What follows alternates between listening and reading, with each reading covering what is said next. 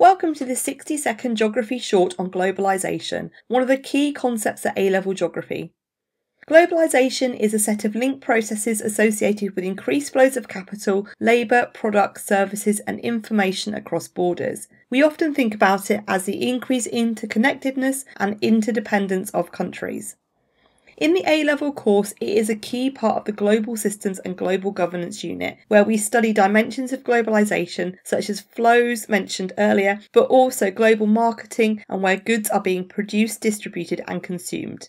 We also consider the factors that have led to globalisation, such as the development of technology and transport, and we often consider winners and losers of this process.